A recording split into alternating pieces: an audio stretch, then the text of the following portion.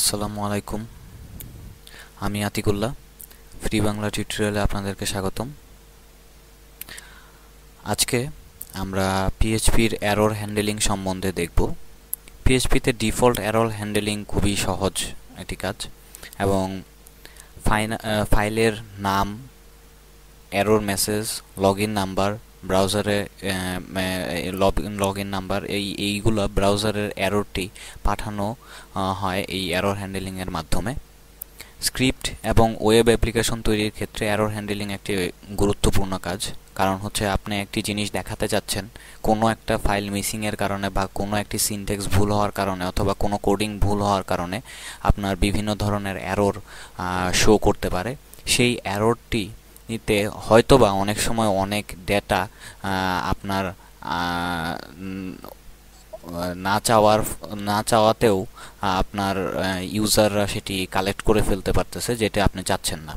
অথবা আপনার একটি সাইট রয়েছে, যেই সাইটের কিছু অংশ, বিশেষ করে কিছু গোপনীয় ফাইল, এগুলো আপনি ইউজারের সাথে শেয়ার করতে চাচ্ছেন না, অথচ আপনার সেই এররের মাধ্যমে ইউজারের কাছে যদি সেই ফাইলটি উন্মুক্ত হয়ে যায়, তখন আপনি স্বভাবতই আপনার পার্সোনাল ইনফরমেশন, পার্সোনাল ডেটা এসব নিয়ে আপনি বিপদে পড়তে পারেন। তো সেই জন্যেই পিএইচপির এরর হ্যান্ডেলিংটা অনেক গুরুত্বপূর্ণ একটি ব্যাপার। তো আপনার কোডে যদি এরর চেকিং কোডের ঘাটতি থাকে, তাহলে আপনার অ্যাপ্লিকেশনটির মধ্যে একটি আনপ্রফেশনাল ভাব থাকবে এবং এতে আপনার নিরাপত্তার ক্ষতি হতে পারে। পিএইচপিতে কিছু সাধারণ এরর হ্যান্ডেলিংয়ের মেথড হলো ডাই স্টেটমেন্ট, কাস্টম এরর এবং এরর ট্রিগার, এরর রিপোর্টিং। তো এখানে দেখুন, আমি অলরেডি আপনার পিএইচপি এরর হ্যান্ডেলিং নামে আপনার W3 স্কুলে একটি বিশদভাবে এখানে বর্ণনা দেওয়া আছে। তো আমি জাস্ট এইগুলোই আমি আপনাদেরকে আজকে বোঝাতে চাচ্ছি। সেটি হচ্ছে যে দেখুন, পিএইচপির বেসিক এরর হ্যান্ডেলিংয়ের জন্য আমরা ডাই ফাংশনটি যে ইউজ করি, ডাই ফাংশনটি লেখার ক্ষেত্রে আমাদের পিএইচপি ফাইল, তারপর হচ্ছে 4pan এবং আমি welcome.txt এবং এটি দিয়ে ধরুন আমি একটি ফাইলকে কল করলাম, কিন্তু এই ফাইলটি আমার নাই। তো এই ফাইলটি যদি আমার না থাকে, তাহলে আমার ব্রাউজারের মধ্যে ঠিক এরকম একটি এরর আমাকে দেখাবে। এখানে ধরুন আমি ফাইলটি যদি টেস্ট পিএইচপি নামে সেভ করার পর যখন এটা আমি চালু করার পর আমার 2 নাম্বার লাইনে প্রবলেমটা দেখাবে। কারণ হচ্ছে 2 নাম্বার লাইনে আমি এখানে welcome.txt এই ফাইলটি ইউজ করেছি, কিন্তু এই ফাইলটি যদি আমার ডিরেক্টরিতে না থাকে, তখন আমার এই ওয়ার্নিংটি শো করবে।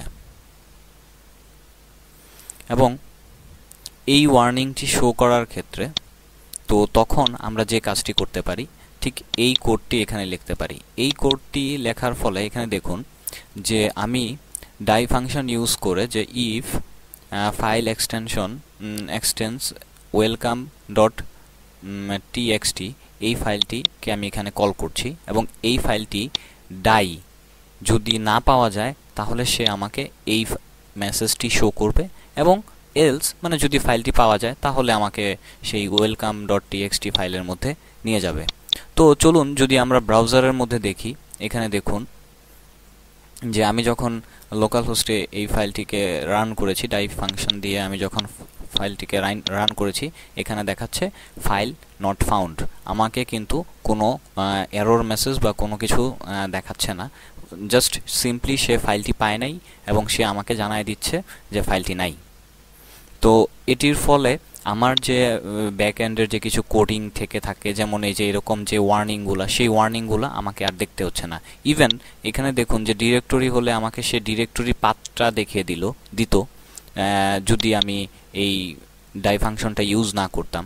তো এখানে সে আমাকে সেই পাথটাও দেখাচ্ছে না। এর ফলে ইউজার আমার সেই ফাইলের ডিরেক্টরির পাথগুলো জানতে পারছে না, ফলে আমার ফাইলগুলো সিকিউর থাকতেছে। এবং এই কোডটির থেকে আমরা আরও কিছু কোড ইউজ করতে পারি। সেটি যেমন হচ্ছে আপনার কাস্টম এরর হ্যান্ডলার তৈরি করা। কাস্টম এরর হ্যান্ডেলার তৈরি করা হচ্ছে যে নিজের মতো করে আমি আমার এরর তৈরি করা যাবে এবং কাস্টম মেসেজ তৈরি করা যাবে। যেমন কাস্টম এরর হ্যান্ডেলার তৈরি করাটা অনেক সহজ এবং এটির সিনট্যাক্সটি হচ্ছে এরকম যে প্রথমে আপনি error function, error level, error message, error file, error line, error contest, এইভাবে এই জিনিসগুলো আপনি অ্যাড করতে পারেন এবং একটি কেবল একটি বিশেষ ফাংশন তৈরি করবে যা পিএইচপিতে কোনো এরর সৃষ্টি হলে এটিকে কল করবে এবং এই ফাংশনটি অবশ্যই কমপক্ষে দুইটি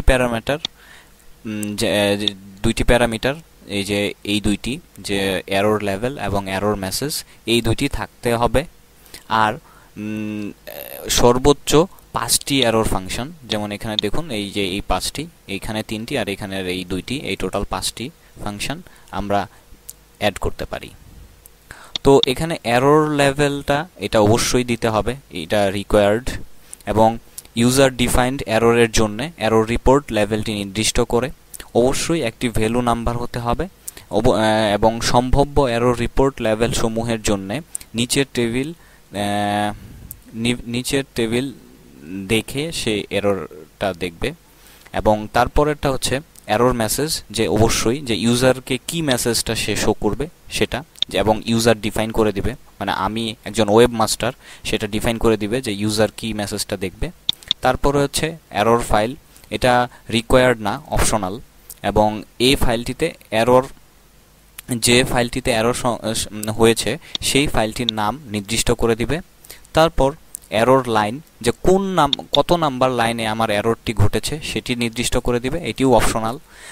এরর কন্টেস্ট, যে এরর হলে এই একটি অ্যারে নির্ধারণ করে যেটি প্রতিটি ভেরিয়েবল এবং তাদের ভ্যালুসমূহ যেগুলো ব্যবহৃত হচ্ছে সেগুলো দেখায়, এবং এটিও আমার অপশনাল।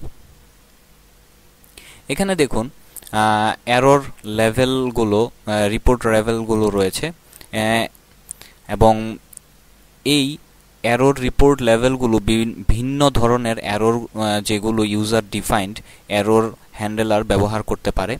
এবং এখানে দেখুন এটির প্রত্যেকটির এখানে ডেসক্রিপশন রয়েছে, যে ওয়ার্নিং, ফ্যাটাল, নন ফ্যাটাল, রান টাইম এরর সমূহ, স্ক্রিপ্ট চলার প্রক্রিয়া থেমে যায় না, মানে চলতে থাকে। তারপর হচ্ছে নোটিস, রান টাইম নোটিশ সমূহ, স্ক্রিপ্ট এমন কিছু পায় যা একটি এরর হতে পারে, তবে সাধারণভাবে একটি স্ক্রিপ্ট রান করার সময় ঘটতে পারে।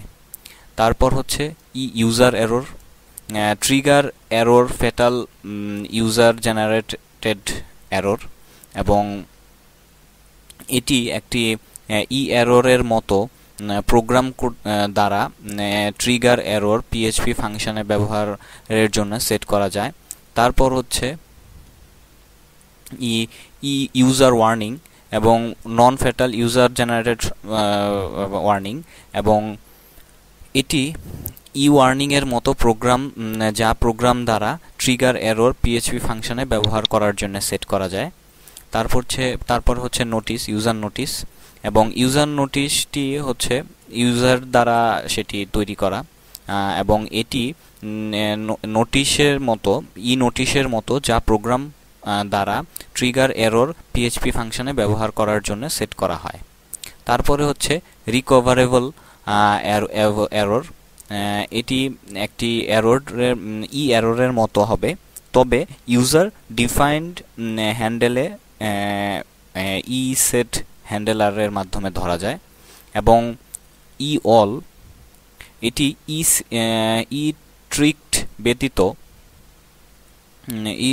স্ট্রিক্ট ব্যতীত সকল এরর ও সতর্ক বার্তা দেখানো যায়।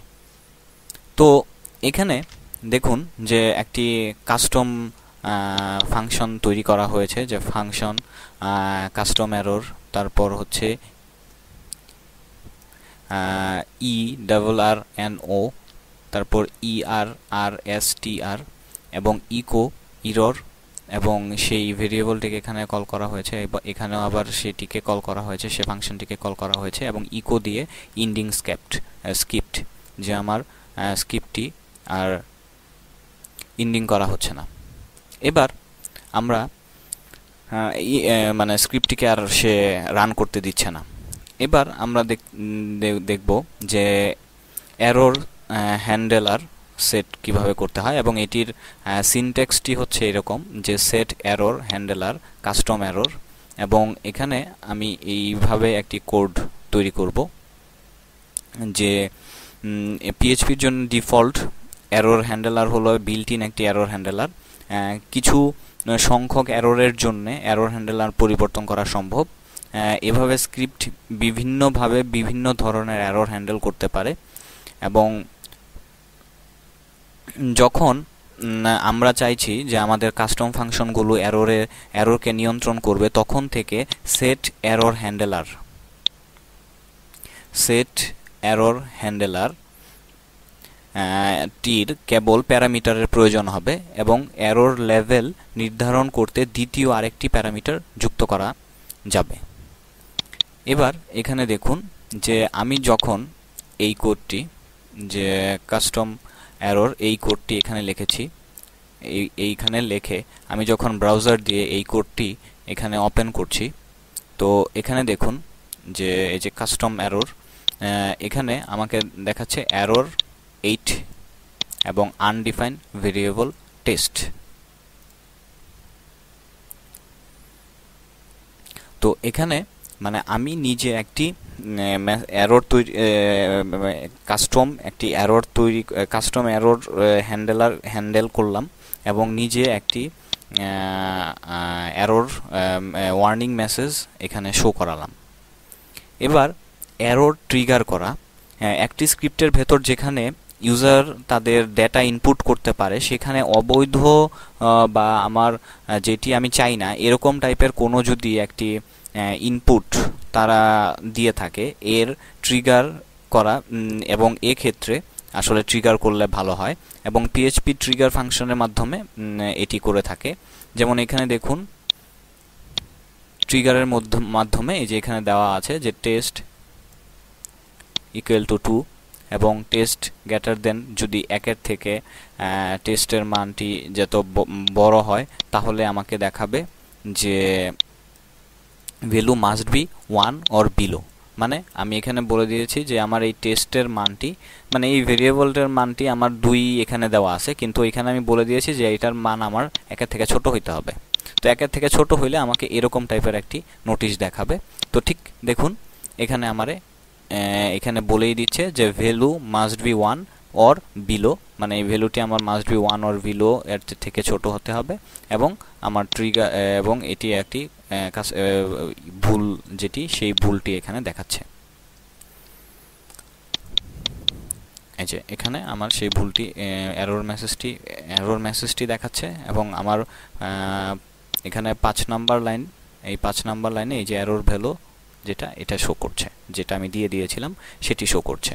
আবার দেখুন এখানে আরেকটি উদাহরণ আমরা এখানে দেওয়া আছে যে স্ক্রিপ্টের মধ্যে যেখানে খুশি সেখানে আমরা এরর ট্রিগার অ্যাপ্লাই করতে পারি, এবং দ্বিতীয় আরেকটি প্যারামিটার যোগ করে একটি নির্দিষ্ট করে দিতে পারি এরর ট্রিগারটি সেটি যে কি হচ্ছে সেটি।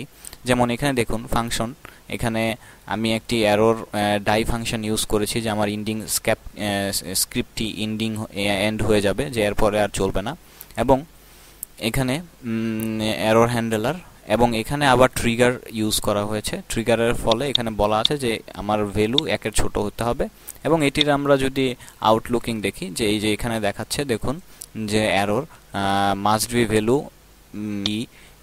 1 অর বিলো, এবং ইন্ডিং স্ক্রিপ্ট, যে আমার স্ক্রিপ্টটা আর পরবর্তীতে আগাচ্ছে না, এই পর্যন্তই আমার স্ক্রিপ্টটা সীমাবদ্ধ থেকে যাচ্ছে, শেষ করে দিচ্ছে সে। এবার যেটি দেখাতে চাচ্ছি সেটি হচ্ছে এরর, এবার যেটি দেখাতে চাচ্ছি সেটি হচ্ছে এরর লগইন, যে পিএইচপিতে বাই ডিফল্ট সার্ভারের লগইন সিস্টেমে বা একটি ফাইলে একটি এরর লগ পাঠিয়ে থাকে। এটি নির্ভর করে পিএইচপি .ini ফাইলে এরর লগ কনফিগারেশনটি কিভাবে সেট করা হয় সেটির উপর, এবং এরর লগ ফাংশনটি ব্যবহার করে আপনি একটি নির্দিষ্ট ফাইল বা একটি রিমোট গন্তব্যে এরর লগ পাঠাতে পারবেন। ইমেলের মাধ্যমে এরর মেসেজ সমূহ পাঠানোর বিষয়টি নির্দিষ্ট ও এররগুলো সম্পর্কে জানার জন্য একটি ভালো উপায়। যেমন যে ধরুন আপনি এই যে এই কোডটি আমি এখানে লিখেছি, যে এখানে দেখুন যে এখানে আমি এই কোডটি লিখেছি এবং আমার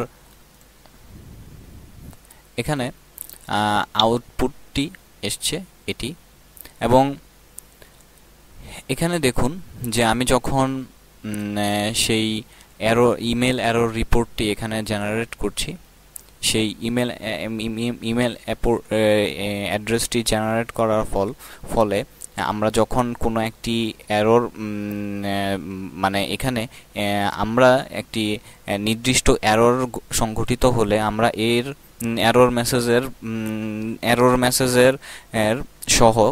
মেসেজ সহ একটি ইমেল পাঠাবো এবং স্ক্রিপ্টের শেষ করে দেব, এবং সেটি এইখানে করা হয়েছে। এবং এখানে আমাদের অবশ্যই SMTP এবং SMTP_port এটি সেটিং করা থাকতে হবে, এবং সেটিং করার ফলে যদি সেটিং করা থাকে তাহলে এটির একটা ইমেল এরর যে হয়েছে সেই এরর ইমেলটি আমাদের মেইলে চলে যাবে, এবং আমরা ইউজার এইখানেই আমার কোডটি সে শেষ করে দিবে। তো এই এরর হ্যান্ডলিংয়ের বিশদ বর্ণনা আমাদের এই W3 স্কুলে আমি যে জিনিসগুলো বললাম সেই জিনিসগুলো সবগুলো এখানে রয়েছে, এবং আমি অ্যাকচুয়ালি এখান থেকে দেখেই আমি এই ফাইলগুলো তৈরি করেছি। তো আপনারা এই জিনিসগুলো যদি আমার কথা থেকে স্পষ্ট নাও হয়ে থাকে তাহলে আপনারা এখান থেকে দেখে নিতে পারেন, অথবা আমি প্রথমেই বলেছিলাম যে প্রথম টিউটোরিয়ালটিতে বলেছিলাম যে আমাদের PHP ডকুমেন্টেশন যে রয়েছে PHP.net এ, সেইখান থেকে ডকুমেন্টেশনে PHP এরর হ্যান্ডলিং এর উপর অনেক বিশাল বর্ণনা দেওয়া হয়েছে, এবং কোনটি কিভাবে কাজ করাতে হবে সেই সম্বন্ধে বর্ণনা রয়েছে।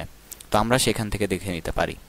তো PHPর বেসিক টিউটোরিয়ালটি এখানেই শেষ করছি, এবং আমরা এখন অ্যাডভান্স লেভেলে কিছু কাজ দেখব এবং পরবর্তী টিউটোরিয়াল থেকে, এবং পরবর্তী টিউটোরিয়ালে আমরা MySQL কিভাবে সেটআপ করতে হয় এবং MySQL এর সাথে PHPর কানেকশন দিয়ে এগুলো কিভাবে কাজ করতে হয় সেই ব্যাপারগুলো আমরা পরবর্তী টিউটোরিয়াল দেখব। তো আজকে এই পর্যন্তই।